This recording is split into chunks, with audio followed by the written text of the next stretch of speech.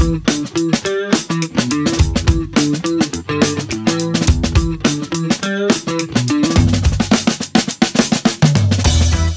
guest today is Brendan Burns. Brendan, how are you, sir? Good, thank you. Thanks for having me. Oh, thanks for being here. Tell me, what do you do? So I'm the corporate vice president and distinguished engineer focused on cloud native open source on Azure, as well as the Azure control plane and all of our client experiences, web portal, command line tools, all of that kind of That sounds pretty impressive, but that's not what you're famous for. I guess not. I think you're most famous for as one of the, what's the word, co-creators of Kubernetes, which is kind of the ubiquitous. Well, you tell me, what is Kubernetes and why is it important? Well, I mean, Kubernetes is an open source orchestrator for containerized workloads. And it has sort of become the predominant way that people build cloud native applications. Not just in the cloud, but on premise as well, modern applications. Okay. But it's sort of one of a class of software solutions out there. Yeah, I mean, it sort of became the one that everybody uses. That's what I was going to say. It's sort of it's the default solution when you want to do orchestration containers, right? Yeah. Yeah, exactly. And it became that really quickly. I mean, it was you invented it in like 2014 or 15, and within a year or two, it took off. It faster than almost any other project I've seen. It's funny. I would say it felt long. Really? There's a solid. Yeah, I think so. I mean, well, when did we start? We started in like fall of 2013. Okay. That was not public, but that was sort of when Craig and Joe and I kind of started the first kicking around of the idea. That's when you got the whiteboard and the marker out and started saying, let's... Yeah, I just kind of like, it started out kind of as a demo of what's possible and, sort of like duct tape and bubble gum and just to kind of give you the experience of like, what could this be? And then, we were joined by a bunch of other people as we sort of got a little bit of momentum and, started talking about it at DockerCon. Started talking about it publicly at DockerCon in 2014. Okay. And then I'd say, we hit a 1.0 a year later, but it wasn't really until, I don't know, maybe 2016, 2017, where I really felt like we weren't, arguing for why this specific container orchestrator should be the one you would use. I think people don't always remember, but, Mesos was a pretty popular solution that sort of predated Kubernetes, predated the popularization of containers, actually. Okay. And Docker had a solution called Swarm. And honestly, actually, when we first came out, there was 10s or 15s or 20s of these solutions that were out there on GitHub in various stages of being built by various people and companies. And I think one of the things we did really well was in Kubernetes provide a place where a lot of people could come together and collaborate in a safe way, in a way where no matter who you were, you could sort of see in this ecosystem a way that your company, your business could be successful. And I think that's sort of one of the reasons why it became the predominant solution, is because we just managed to collect a really large coalition. A lot of people didn't really care. They just wanted one. Sure. Right. And it's always better to have lots of people working on the thing you're working on rather than being the one who's like kind of trying to keep it moving if you're by yourself. Sure. So. Well, what motivated you to create this orchestration? As you mentioned, there were other solutions that tried to solve that problem before you started. Why didn't you just go with that? Yeah, I think there's two answers. Like, one is a lot of the ones that were mature weren't open source. Okay. They were sort of inside of companies, inside of large internet scale companies, and they weren't open source. And then, if you look at Mesos, Mesos was not really, it had been built for big data. It had been built to support running like MapReduce and MapReduce++ and other kinds of, big data stuff. And so it wasn't really they were sort of pivoting a little bit and trying to do, application workloads, but we really wanted something that was sort of container native from the ground up. Docker containers at the time. The impetus really was that, a lot of this orchestration technology was predicated on the idea that people would use containers, right? but in 2013, people didn't, or 2012, people didn't use containers. It's harder. It's hard to know that now because it's hard to remember. But the truth is, but they didn't. And that was right? just what Nobody 7 did. years ago, 8 years ago. And Docker I mean, the technology had been around for a while, but Docker packaged it up in a really user-friendly way that addressed a bunch of pain points for individual users and really popularized the idea of building this container image and building this container. And so like that was the moment when we saw this energy in the system. But Docker was really focused on like the DevX and the individual machine. How does something run on one machine? How does a developer build a container and push it to a registry and pull it places and do all that kind of stuff? But there was all of this orchestration that we knew was necessary to build reliable systems that spanned across multiple machines, and had things like load balancing and had sort of like higher level concepts than just that one container, which is kind of what Docker was doing really well. And so it was that combination of like that momentum as well as, you know, the need that we saw out in the community. You know, and I think also a sense of, you know, that we had some experience that we kind of felt like, you know, other people had a lot of the pieces, but we kind of felt like we had the puzzle box. We kind of knew how the pieces were supposed to go together. And so that also motivated it because it was like, well, there's going to be a solution for this. Let's go see it if it's a solution that we can like influence and motivate. Okay.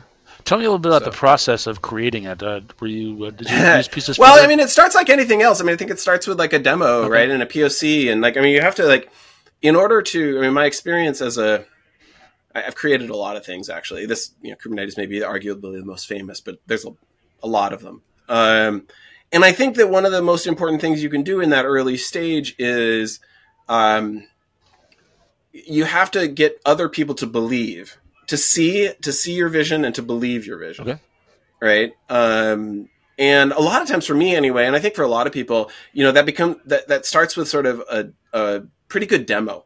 Not like a, you know, video, like PowerPoint, hey, this is what it could be, but like something that somebody can actually take and like mess around with and do it themselves and really feel it, because I think that makes it real. Like they move from the, like, a lot of people I think get stuck on the listing out in their head, like all the things that are going to be hard or all the things that are going to be, are not quite solved. You're not quite figured out.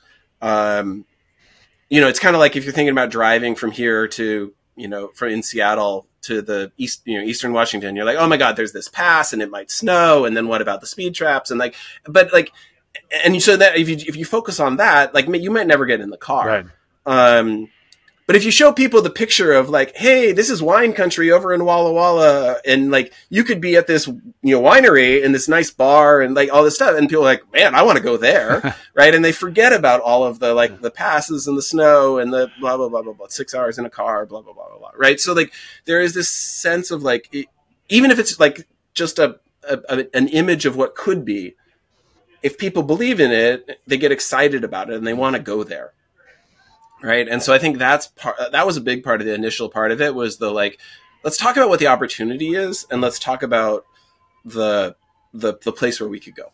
And then I think there was also a lot of like fighting for it to be open source. I think at the time, you know, again, similarly, I think like open source was a thing, but it wasn't like, I don't think that the people who are responsible for the cloud had really grokked just how much open source was going to come to dominate the cloud. And not just in sort of like the, oh, it's running Linux way, but in the like, no, like there's going to be an ecosystem of tools that people use and they're all going to be open source. Yeah. And so there's a lot of arguing about like, well, why couldn't it just be a product, right? Why does it have to be this project that can run on my competitors and that can run on premise and that can run anywhere? And it was sort of like, well, because people are like, well, but wouldn't it be better if the only place where people could run orchestrated containers was our platform? Yeah. And you were working for like, Google at the time, right? Yeah, and I was working for Google at the time. You were getting paid by Google to develop this. They must have had opinions about that. Well, and in fact, I had a person who I worked with who said basically like, you're getting this company to fund your startup on their own dime. And I said, no, like it turns out this is the only way you get to win. Okay.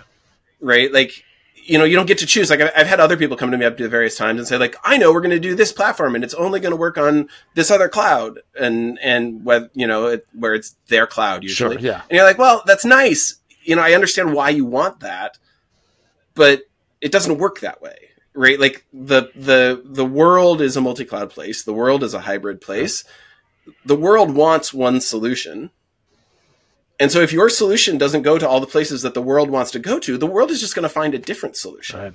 I think sometimes people get like very myopic about thinking about just the thing that they're building and not realizing that like it exists in there's billions of projects out on GitHub, well, millions of projects out on GitHub, right? And like your project isn't special, especially in those early days. Right. Your project is very much not special. And if there's some aspect that people don't like, they're just going to go put their energy somewhere else, right? And so I think that was a lot of the discussion as well, is the like, look, like if you want this thing to win, it has to be open source. Whether you like the fact that it's open source or not, it kind of doesn't matter. Okay. Like open source is a component of winning. And that was definitely an argument and discussion. It sounds like that was your position, was this should be an open source project at way back in. I would say like it's different. It wasn't this should, it was this has to be. Got it. Right. Like I'm not really, I love open source and I love open source communities. But I'm not like a zealot, okay. Right? Like plenty of my teams write closed source code, right? I'm not like every piece of code must be open source and that's the only way to write software. But it was just sort of like, look, if you want this thing to be where it is, where Kubernetes is today, where it's the dominant orchestrator that everybody uses, like if that's the goal, this is the way. Got it.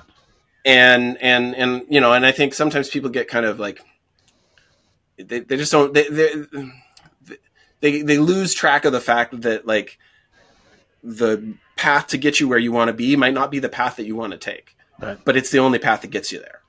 That makes sense. I think right. Microsoft has gone through that evolution over the last 10 years or so, from let's build everything that only runs on Windows to let's build things that will run, using Linux. Yeah. And again, I think it comes back down to being like, the cloud. Like at the end of the day, like we want people to run stuff on our cloud, and we recognize the fact that not that people are going to run stuff on our cloud, but also on other clouds. Right. And they don't necessarily want to just work with people or hire people who've only built stuff for one cloud. Right. I think that's the other thing I point out to people, which is like hiring's tough. Right. And if you put up all these barriers by saying like, oh, well, like you can only, if I'm going to be on Azure, the only people I can hire are people who've worked on Azure before, I probably just cut my hiring pool in half. Yeah. Right. But if you use open source tech and you use Kubernetes and you use containers, like I can hire you even if you've been on AWS for a really long time, because if you have experience with Kubernetes, it's basically the same, and you can run stuff on AKS and it'll be basically the same. And like, that unified ecosystem is a huge value prop along a lot of different dimensions. Okay. Right. By the time you decided to open source this, there was something called the Cloud Native Computing Foundation was created almost in parallel. That actually came right? a year later. It was okay. No, actually, Cloud Native Computing. Are they related Foundation to each other? year... Is the fact that you created computers? Yeah, and this... Craig McCluskey, who is one of the co-creators with me and Joe Beta. He's really the person who created the Cloud Native Compute Foundation. Built the coalition, found everybody, got all the interested parties, and it actually launched a year later, after we'd released Kubernetes, with Kubernetes as sort of its like, core initial project. It had Kubernetes and a couple other projects. Okay, so that's the strong ties. You were the flagship product for we were the we all were, and I would say still are the flagship product in the CNCF. Now it was created under the governance of the Linux Foundation, which had existed for a very, very long time. And I think that the motivation for the foundation was really around trust, really. Like, you need that vendor neutral place for intellectual property, and even something as prosaic as like logos. You need a place where you can put that so that if I'm a company and I'm building a product on top of Kubernetes, I know for a fact that nobody else is going to come after me for trademark. Right? Or going to come after me. Like I can't be in a situation where I build a product, and we've seen this, right, with various companies who've various projects who've resisted going into the CNCF. I think Istio, the service mesh, is probably the most, egregious example of this, where like people held it back for a long time to put it into the CNCF because they didn't want it. They kind of, that's what we were talking about earlier. They wanted to be like, no, it's ours, right? And over time, they eventually realized, like, well, crap, like you just can't. Right. Like, you may want that, but like it just doesn't work. And so, eventually, like a year ago, they donated it to CNCF, and it's just because, people want the trust that comes from knowing that it's in a vendor neutral foundation, not in, some other company's, a legal portfolio. Okay. So we can argue, we can disagree about whether or not 2 years from the idea to taking over the world is a short or a long time. But just saying it felt long. I'm saying it felt long. But a lot of times said there's a whole ecosystem built around Kubernetes since you created that's really outside of your control entirely, the creator's control. Oh yeah, for sure. Tell me a little bit about that. Yeah, well, I mean, so that was interesting too, because like I hadn't really done very much in the startup world really before I started doing the Kubernetes work. Like, that it exists, and maybe you've read some books or something like that, but I never really experienced the startup world like really directly. And what was interesting in the CNCF ecosystem is that cloud was really, I think, exploding at the time, and so venture capital was like pouring money into cloudish companies, and a lot of them were, maybe not a lot of them, I think all of them were open source practically. And so you see this explosion of people doing open source projects inside of the CNCF ecosystem because they want their startup for monitoring or for security or for whatever to, be the solution, the endorsed solution for that particular area of the ecosystem. And I think, from early days on, both Kubernetes and CNCF really, at a philosophical level, tried hard not to be kingmakers, right? Really proactively said, like, no, we want a lot of different flowers to bloom, and we're not going to, like, say, oh, just because there's one monitoring solution in CNCF, we can't have a second monitoring solution in CNCF, or just because there's one database, we can't have a second database, because that's the path towards, like, king making. And so the combination, I think, of that, of like all of this venture money and this sort of really open foundation and a lot of interest, of course, as the industry pivots, means there was just this like sort of Cambrian explosion of projects, right? I like that Cambrian explosion. I'm going to use that. Not my term, by the way. I've stolen it from, I don't remember who I stole it from, but I stole it from I know who I remember, who I stole it from. It might have been Kevin Scott. Right. CTO, Microsoft CTO.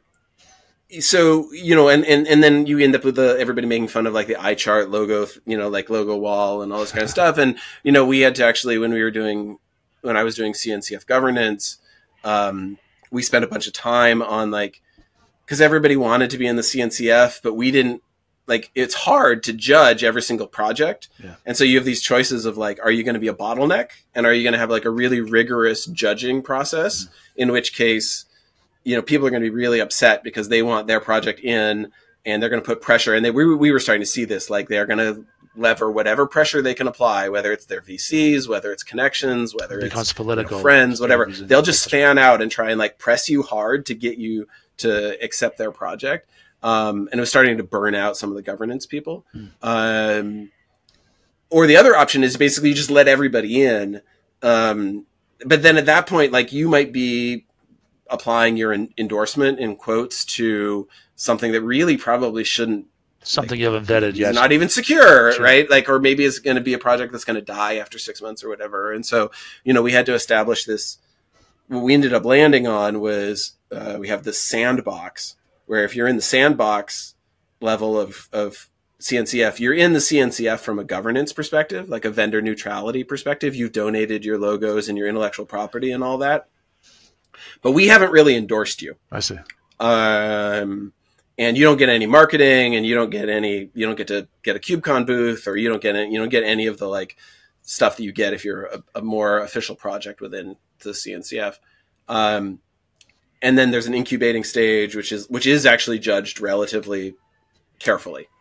And then there's a graduated stage, which is the like lots of people are using you, and there's a handful of graduated projects.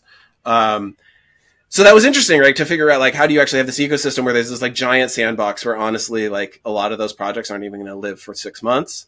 all the way up to these graduated projects, which are the things where we're saying like, no, you really should be using this. Like this is part of what it means to build a cloud native application. That whole figuring out that whole governance process was kind of fascinating. I mean, similarly, we had to write governance documents for Kubernetes. I mean, like, it's funny. You learn all these. I mean, as I said, like, you spent the first year just trying to create an open source project. Just like, how do I do releases? How do I do testing? How do I, PRs and all that stuff? And then you spend the next 2 years, like, trying to convince everybody to use your thing. Right. But at the same time, then you have to write down the rules. Like, what are the rules of this community? Like, once it becomes clear that it's going to be a thing and it's going to be a thing that needs to live for a long time, how do you step back? Who's going to replace you? What happens when they step back? Who replaces them? And okay, so we're going to have elections because we don't believe in dictatorships and like, but who gets to vote, right? Mm-hmm. And because like, what if everybody gets to vote and then the largest companies just get their share, right? So like, we had to come up with all of these rules that govern the community. Code of conduct is another really important. It turns out like at a certain scale, unfortunately people who are not very nice show up in your projects and they say not nice things and they act in not nice ways. And you need to make sure that you have a process in place to both judge them fairly, but also evict them if they need to be evicted. And security committees, like what happens when somebody reports a vulnerability and how do you make sure you can cover it? Like, in an embargoed way and hand it out to the various distributors so that they can handle it. And like the thing is that there haven't been very many open source projects that are this successful. Right. And so there wasn't, especially then. So you had to invent and I hope that we sort of left as you went along. There was like we would be like, hey, Node.js, like what the heck? What do you do? Like what the heck do you do? And they'd be like, well, we kind of figured out. And it would be like, hey, Linux kernel folks, like what do you do? And nothing quite fit. Like, and so we would sort of mix and match, and we'd be like, because like for the kernel, a lot of it relies on the distributors. Like almost no one uses the kernel by itself. They use the Red Hat kernel, or they use the Ubuntu kernel, or they use the Azure Linux kernel, right? So like a lot of the process has been kicked over to Red Hat, or it's kicked over to Ubuntu, or it's kicked over to Microsoft for the Azure. Whereas like Kubernetes was trying to do it all. Like we are the open source repository, but we're also the release managers, and we're also the testers, and we're also like, doing at least a little bit of the distribution and the documentation. So like, we were kind of unique. You talk to Node.js, and Node.js is like, well, like we're just kind of the runtime, and people opt in, they choose it, and they run. So like it was interesting to kind of try and piece together, and we were sort of built ground up from GitHub, which is a whole different kind of way of doing open source. Like the kernel had started on mailing lists, and people there was no GitHub at emailing that time, patches. There was no Git. There was no Git. Right. So. It was interesting. It was a lot of learning, and along a lot of different dimensions. You got through it. You've got a good platform. Yeah, you got through it. And it's interesting. And now I'm like not super involved. I mean, like I'm pretty involved. My team is really involved. Okay. And I got a bunch of really great people who are pretty deeply involved in the Kubernetes community. But I've moved on to other things too, and that's been fun as well. I want to talk a little about that because you've been at Microsoft for a few years now. What is Microsoft and your team doing around Kubernetes? Yeah, so I mean, well, my team runs the Azure Kubernetes service, which is I'm biased, but it's the best way to run Kubernetes in the cloud. And we also do work really closely with the Edge team and help them package up the AKS at the edge for IoT use cases in HCI. And then my team also is responsible for a bunch of upstream contributions. So I have a team that's a dedicated open source upstream team, which really just focuses on working in Kubernetes and other CNCF projects and just contributing back, whether it's, being chairs of special interest groups or contributing code or being a release manager or whatever else. Like they just go and try and move that community forward. And, we have people who do that for the Linux kernel as well, and for, systemd and for other pieces of the open source ecosystem. Because if you want to do a good job running open source, you have to have people who are involved in the projects to contribute back. All right. We're almost at time. If somebody wants to learn more about Kubernetes, what would you recommend is a good place to start? Yeah, so I mean, like the Kubernetes.io website is pretty good. It's got a fair amount of documentation. There's also, just a little bit selfishly, of course, I wrote a book with Joe Beta and Lockie Evanson and Kelsey Hightower called Kubernetes Up and Running. There's actually a free copy available from Azure. You can find that PDF and download. I'll put a link in the show notes. Awesome.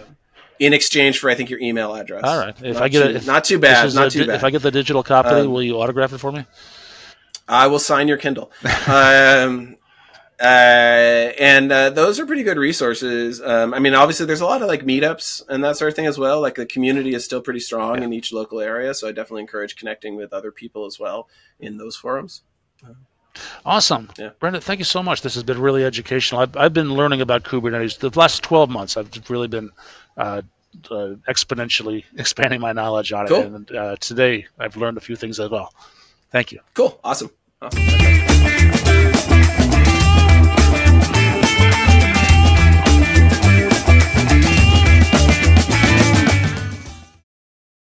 Throughout everything I've done in my career in technology, I've been really focused on helping people feel that technology is more their friend.